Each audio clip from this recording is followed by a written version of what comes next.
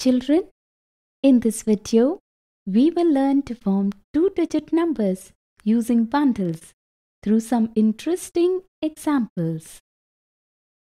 Children, in the last class you had learnt to form numbers in the groups of tens. Yes, ma'am. Let us see through some examples how much you remember. Look, there is an abacus given here. You have to look at it and form a number.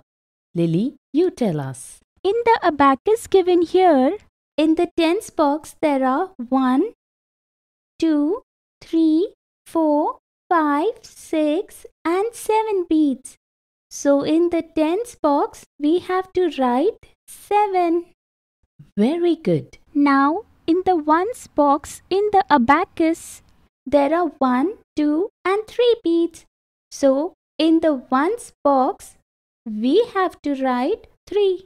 Well done. Now here in the tens box 7 tens means 70 and in the ones box 3 ones means 3. So adding 70 and 3 makes it number 73. Absolutely correct. Now how will you expand 73 into two parts?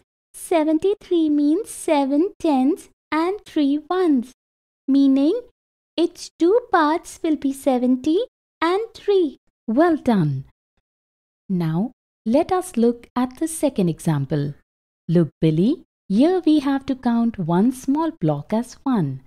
Now tell me, what number do all these blocks represent? Here in the first big block there are 1, 2, 3, 4, 5, 6, 7, 8, 9 and 10 small blocks, means there is 1 tens.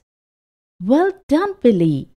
Similarly, there are 1, 2, 3, 4, 5 and 6 groups of 10 blocks each. So 6 tens make 60. Now there are 2 small blocks, which means there are 2 ones. Very good. Now adding 2 to 60, here we have 60 and 2, giving us number 62. Now how will you expand 62 into two parts? 62 means 6 tens and 2 ones. That means the two parts will be 60 and 2. Absolutely right, Billy.